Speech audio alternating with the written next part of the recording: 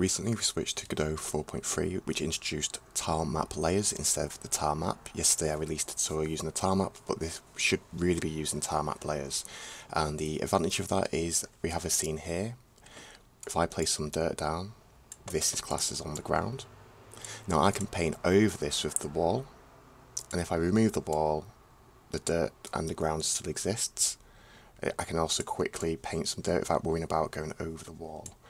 So let's get into it. I've got a main project here. In the project settings you'll see that I've got a game manager and I've got a script there, so this is always going to be running in the background. I have the input manager, which is going to get my left and right mouse button. And we're going to set up the tile map layers now. Now this is going to be different from tile map. We're going to go and make a node 2D. It needs to be a node 2D because we're going to return the global mouse position, and node doesn't have that alone.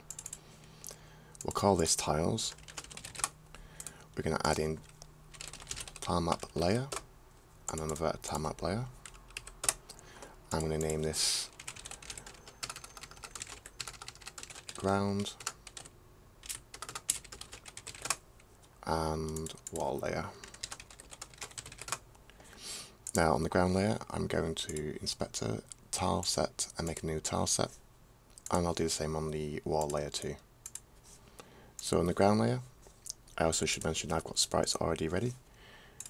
On the tile, both my art is 16 by 16, but if yours is different, please change it to the right tile size. Then I'm going to go to the tile set down here, and I'm going to drag in the tile set 1 image. I'm going to say yes, and you'll see in the tile map we can now paint. Now if I go to the wall, I'm going to drag the wall into here. Yes, and now you'll notice that we can do the functionality as before. One cool thing about this is you'll notice you can kind of have an onion skin effect, and you can toggle the view. I have the grid off personally, so we want to be able to replicate this in game, so let's remove this. So we're going to put in a script on the tiles. I'm going to remove this, and I'm going to copy and paste some code in. In fact, we're going to need access to these two nodes. So if you drag them, then hold down Control and release, it will put in the onReadies for us. In the process, I want to get the left mouse button, which is placing a tile, and the right mouse button, which is removing a tile. And we also need a function called setTileMapMouse.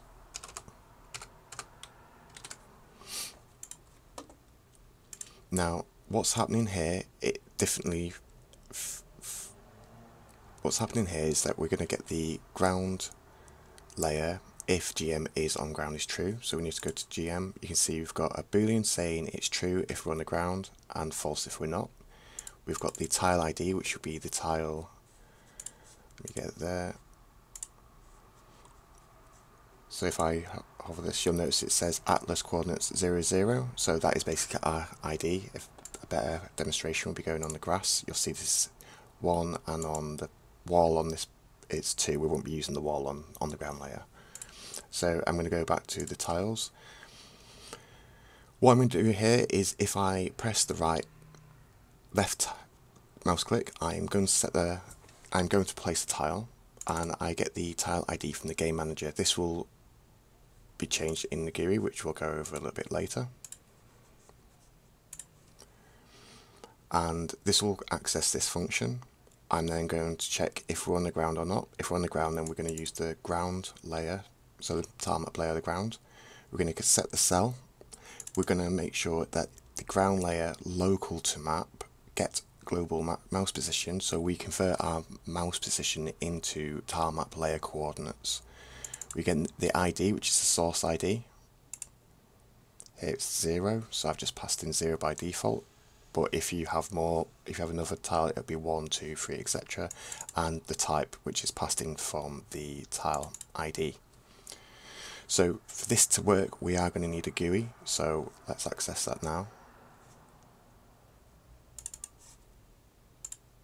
Here you see I've just got 3 buttons, and I've done the effort of matching up the signals already.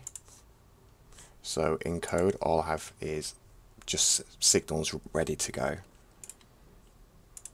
So what we're going to do is on dirt, we're going to make sure that the tile ID is 0.0, which we know is dirt.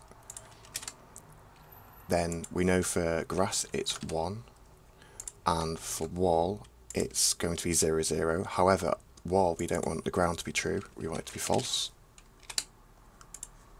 Great, and now in our main, if we save this, save the GUI, and we want to push the GUI over, now this should work.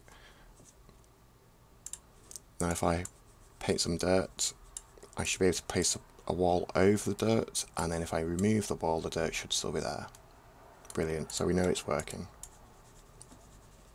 And that concludes the end of the tutorial. Sorry it's a bit late, I should have done this one first, but I hope it helps someone. If you've got any more ideas for future tutorials, please let me know in the comments.